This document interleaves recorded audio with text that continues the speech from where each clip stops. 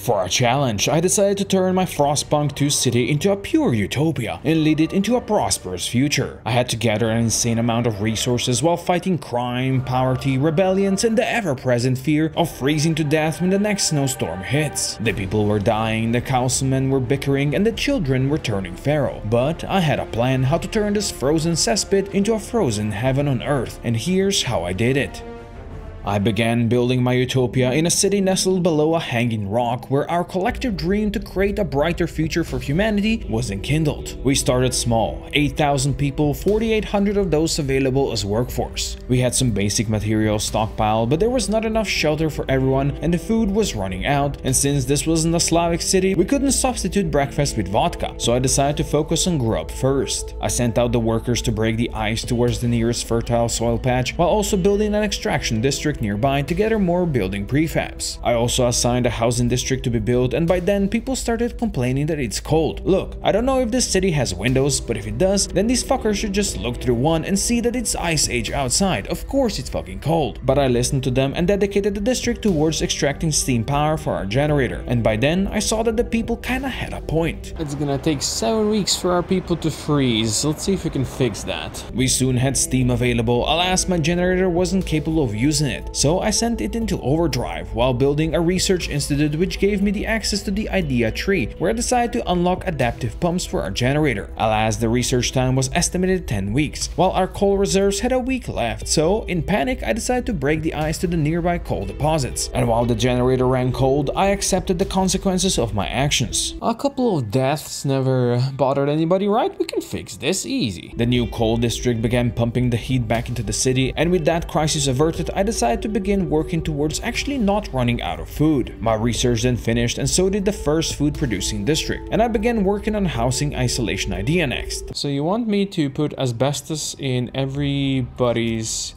house and the whole city agrees with us? Amazing. Clearly these people were the IQ level of your average US citizen, but who was I to say no to them? Next, I celebrated more people freezing to death by building the adaptive pumps, which allowed our generator to produce heat via steam. That's gonna help us survive for a bit longer. But not much longer if I kept on ignoring our need for materials. So I built another extraction district to mine the nearby frozen forests. I also assigned the council hall to be built, because what this city needed was more corrupt politicians. And if you're afraid that the corrupt politicians are spying on you and stealing your heat stamps, fear no more, because Surfshark VPN is here to keep you safe online by encrypting all your private information and keeping your online activity hidden from all evil men in power. Look, if you never used a VPN before, worry not, because even I managed to set it up with ease and I'm never going back. You see, I live in a third world country called Slovenia, and now the Champions League is back during the week. Without a VPN, you bet the only game I get to watch is some washed up Barcelona losing to a second-rate French team again. But with Surfshark, I'm only one click away from accessing British streams, so I can enjoy watching City and Arsenal have boring goalless draws against Italians. Okay, fair, those games were pretty dog, but it was dog I chose to watch because with Surfshark VPN, I could. You can also connect an unlimited amount of devices to your account and stay safe at home or on the go forever, especially if you use the Surfshark antivirus as well. They have over 3,000 servers in more than 100 countries and great 24/7 customer support. And of course, if for some reason you're not satisfied with Surfshark, they have a 30-day money-back guarantee policy, so don't hesitate. Get your Surfshark VPN today and use my link in the description with the promo code Kokoplays to get the extra 4 months of Surfshark for free. Now let's get back to my city, where the council gathered for the first time and I proposed a new law to increase our food production.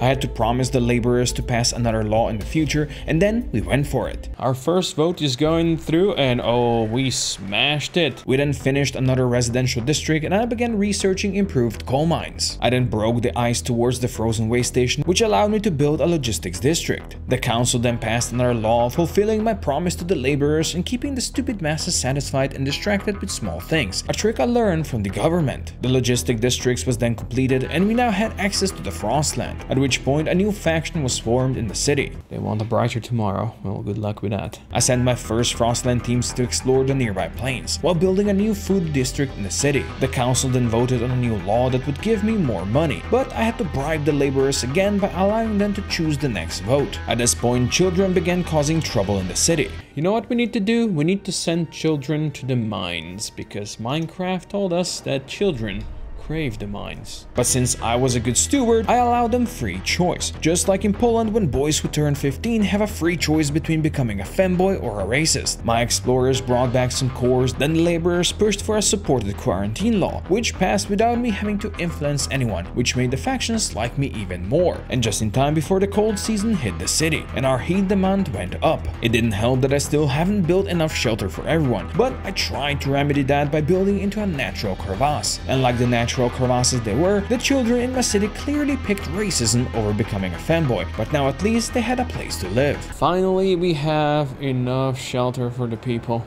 It only took us 97 weeks of living out here in the cold. Menders were so happy with this development, they started rallying in my support, so I told them to drum up some more children to die in the coal mines. My explorers found a batch of people living in the wild, so I invited them in with the pretense of good warm living, hiding the fact my city still had a lot of issues, but at least we passed the law that only the productive outsiders could come in, while the sick, elderly and the hobos remained barred from the utopia I was building. With the new people came new problems, and after 100 weeks my stockpiles needed to build a prosperous future were looking like shit. So I had a great idea to introduce emergency shifts to fulfill the food demands, which actually made the laborers happy. So at this point I was confident I could even legalize bones in boneless wings and they'd eat them right out of my hands while praising how sweet my shit smells. Which was good as it started getting even colder. A whiteout is coming in 80 weeks?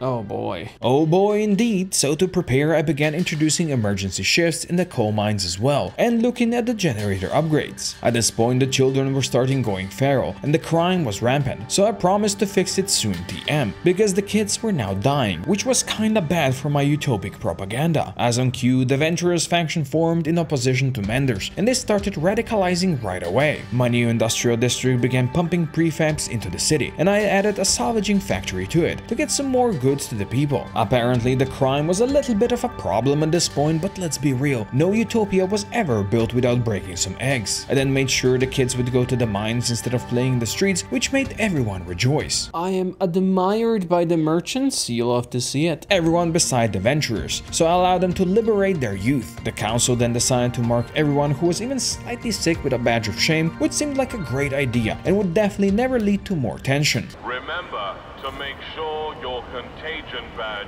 is visible at all times. But at least for now, the Venturers were satisfied. Menders rallies began spreading as the city began to grow, and I added adaptive injectors to my generator, in preparation for the coming whiteout while ending the emergency shifts in the coal mines, to the cries of Minecraft-addicted children everywhere. For some reason, the people were not happy with their new shame badges, which made my supporters flee faster than a racist YouTuber can send out a pre-recorded apology video. My Frostland teams then repaired a sunken automaton they found in the wild, adding it to my workforce. Alas, the workforce was starting to grow soft, and we couldn't have that in my utopia. Look, this is rough. We're just trying to survive here. We cannot allow the families to be together. No, we're gonna be strict. I then began research to fix our food issues, which was slightly too late. Oh, we're out of food now. Yeah, that would do it. I totally forgot to look at this. But with some casual emergency shifts, we were soon back into the green, and I even tried building a shelter for everyone before the big storm hit. I then proposed a law to stab dead people, which for some reason barely passed, and I began building new hothouses so we could maybe prevent all the death that came with that. I also sent my frost teams out to hunt a huge herd nearby, which definitely helped with our food issues.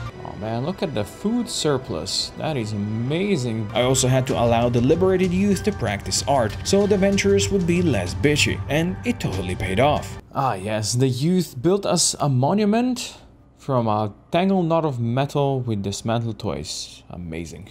Art. Not even once. I bumped up our materials intake to the point I needed a new stockpile for them. Then our population increased just before the big storm, causing people to be left outside without shelter. And so the whiteout hit us. The temperatures plummeted to minus 70 degrees and our food supplies froze over. With a new heat demand, we only had enough coal for 19 weeks. So like a good dictator I was, I sent people to death. Would have thought that working after hours would just kill you. We could do nothing but sit at home and research while the storm lasted, watching the death count rise, but that was a sacrifice I was willing to make. And it certainly got even worse when people started freezing to death because someone didn't build enough shelters. But to be honest, that was just natural selection. If you're too poor to afford a home, well, fuck you, I guess. But after 30 weeks, it was finally over. And it's down to -30 only now. We have actually survived the whiteout. I stopped the emergency shifts, built a new logistics bay which bumped my Frostland teams up to 30. Then I researched deep melting drills that would give me access to unlimited resources on the map. The temperatures started dropping again soon though, so I kept on upgrading the city and we celebrated our first melting drill in the food district. That way this district is never gonna run out of food. That made the venturers happy for once, so I told them to drum up some more money for me and then we hit an important first for the city. For the first time, all of these are in the green. You'll love to see it. So I accepted more people into the city and quickly built a new residential district so we wouldn't dip out of the green again. Then we continued exploring the frozen lands around the city in search of more materials and workforce because my slaves, workers, were growing scarce. And so we found the crater, a suitable place for a future colony, but I wanted to fix our utopia first by replacing the working people with AI because the working people were starting to get soft and I could allow none of that. This boy is not cut out to be a blacksmith. We're gonna stay firm. That boy is gonna be a blacksmith. We now actually had enough materials for a prosperous future, so I knew I was on the right path. Alas, the nature kept on trying to screw me over, and we were suddenly losing the coal reserves. So I quickly built a new geothermal plant, which brought new people to the city. Population increased again. Oh, -37?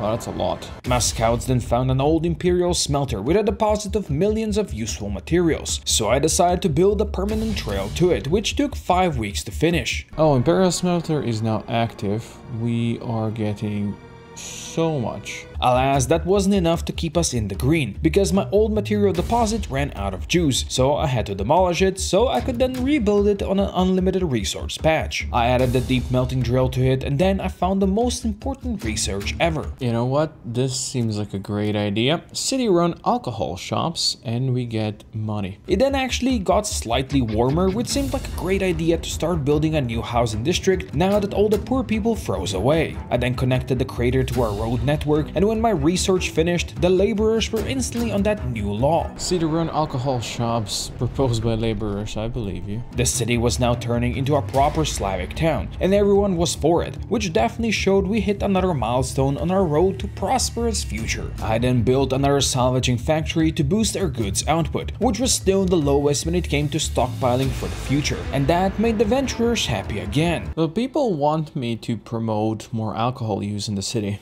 You know what?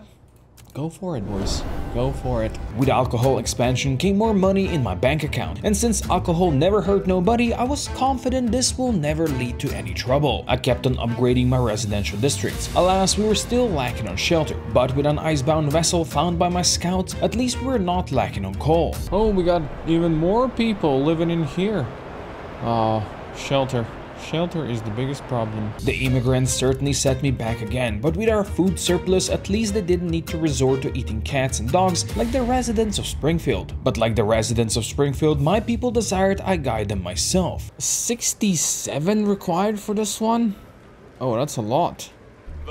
Oh, we barely passed, let's go. Another step towards true American democracy, which made the people celebrate my leadership and eternal wisdom, as I never even touched healthcare once in over 300 weeks into the playthrough, because healthcare is for commies. 40 weeks to build a hospital. We haven't even researched the hospitals yet, for some reason. But at least I almost fixed the housing market, and the government-run alcoholic shops were doing great. With everything in the green again, it was only natural for the merchants to start causing issues, but I ignored them and went to figure out what a hospital is. I then expanded the logistics and added a survivalist headquarters to it for safer exploration. And via safer exploration, we met a community at Hot Springs who had some tasks for us before they were ready to trade. At this point, the hospital research finally finished, and I assigned it to to be built in the city center. With that promise kept, I then continued my own propaganda, which went easily with my hand carefully guiding the voting process. But then shit hit the fan again. The storm hits the city, we're back to whiteout. Even though it was now -80 outside, we had enough coal to weather the storm, although I was slightly worried for my Frostland teams caught outside. There wasn't much else to do while waiting for it to pass other than debate in the council, think about research, and pray my resources don't run out before the storm ends. And since idle hands are the gooner's plaything, Menders soon found a new way to brain rot the city. We have a radical idea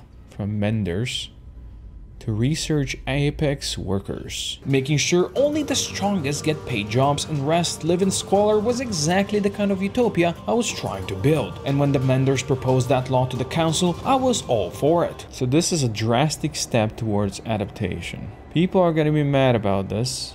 I kinda like it. And so our first radical law passed with flying colors, and the people rejoiced at not having to work unless they were jacked. The storm passed at the start of week 400, although it seemed that the cold was not leaving anytime soon, just like that uncle who comes over once a year for Christmas and makes the liquor cabinet his own. Oh, we just got a lot more people. Venturers were not happy with that, but they were more than happy to let me know about their unhappiness. I quickly began building more houses for the new people in hopes of fixing the squalor they lived in. Menders were very enthusiastic about the utopia we were almost living in and how well we were adapting to living in the cold. Doctors began complaining next, which was nothing new to me because that's all they do on our national TV these days. Venturers followed suit because clearly they were the weak ones, and in my city only the jacked up chads were allowed to work. So to fix that issue, I began researching watchtowers, which quickly made them disperse, but now Menders had an issue with that. Menders are going really mad now. Oh boy. Oh boy indeed, especially after I allowed labor oversight to pass, which made the tensions rise even higher in the city. I then tried fixing our crime problems with more watchtowers and researching the surveillance lab, because the big brother is always watching. But what the big B himself couldn't foresee were the casualties caused by the Apex Workers program. We're not gonna outlaw them, we're gonna have to allow them. Look, this is the path we've taken, this is the path we're gonna walk. But hey, at least the crime in the city was now gone, and even though we were hitting -60s now, the city was on the right path to prosperity. With the new enforcers in the city, the rallies soon ended, but a new problem hit when one of our food districts ran out of fertile soil. But with enough prefabs, my Frostland teams fixed a mushroom cave nearby, which bumped us back into the green even though our population increased again. I then connected the hot springs to our road network, allowing our sick and wounded to heal faster. The last of the major problems I needed to fix was squalor. I researched moss filtration towers to improve the air in the city because for some reason people didn't enjoy breathing the toxic fumes plumbing from our industrial districts. We then passed the communal parenthood law. We don't need children, the city does. Yes, that's exactly how I want to do this. And those who disagreed with the law, we sent to colonize the crater. At this point, we actually hit our goal for good stockpiled, and with the first moss filtration towers built, the squalor began diminishing across the city. So the only thing we were missing was food. Alas, with the 3,000 people exiled to the cold crater, I was supposed to actually take care of them as well. I actually sent them some spare goods, but of course no food. We needed that for our Apex chats. We then passed another important law. And Stewart's militia is gonna pass. Some people gonna hate me, but that's fine. The Venturers yet again hated that, but the joke was on them, because we actually hit our last Prosperous stockpile goal and the future was here. Hey, we did it! Our ambition is fulfilled. We have built a future. You'll love to see it. I could continue making this world a better place, but with more than 20,000 people living in my utopia, my job here was done. Thank you again to Surfshark for sponsoring this video, and thank you everyone for watching.